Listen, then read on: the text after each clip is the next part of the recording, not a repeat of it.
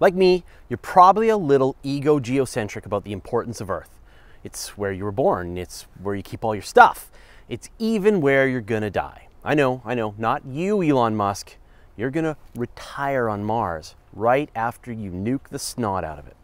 For the rest of us, Earth is the place. But in reality, when it comes to planets, this is somebody else's racket. This is Jupiter's solar system, and we all sleep on its couch. Jupiter accounts for 75% of the mass of the planets in the solar system, nearly 318 times more massive than Earth. And it isn't just the name of everyone's favorite secret princess. It's the 1.9 times 10 to the power of 27 kilogram gorilla in the room. Whatever Jupiter wants, Jupiter gets. Jupiter hungry? Jupiter hungry.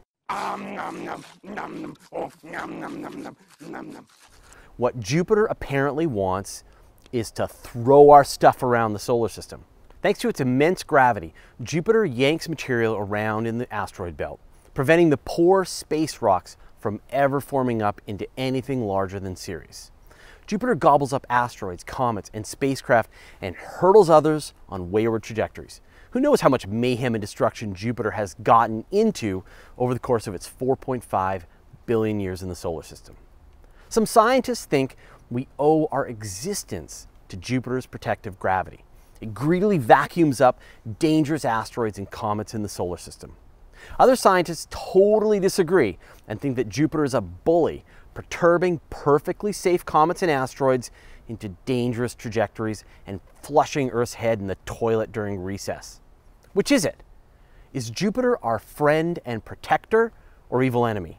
We've already figured out how to dismantle you, Jupiter. Don't make us put our plans into action. Some of the most dangerous objects in the solar system are long-period comets. These balls of rock and ice come from the deepest depths of the Oort cloud. Some event nudges these death missiles into trajectories that bring them into the inner solar system to shoot past the sun and maybe, just maybe, smash into a planet and kill 99.99999% of the life on it.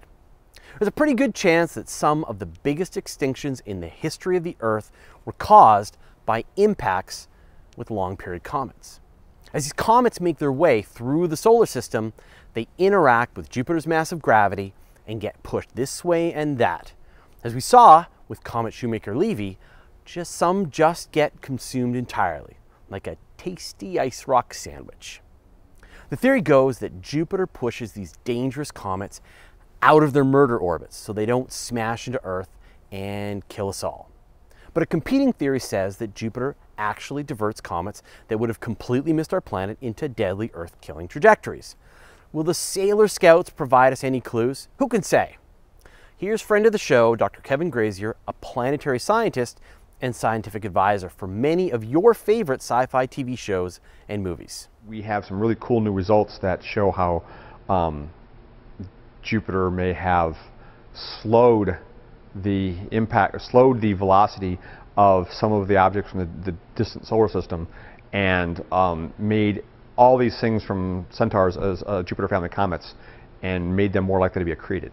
Right. Because astrobiologists want things from the outer solar system to bring the volatiles to Earth, but the impact velocity is too high. Things will get accreted. But if Jupiter slows them down, they do. So which is it? Is Jupiter our friend or enemy? We'll need to run more simulations and figure this out with more accuracy. And until then, it's probably best if we just tremble in fear and worship Jupiter as a dark and capricious god until the evidence proves otherwise.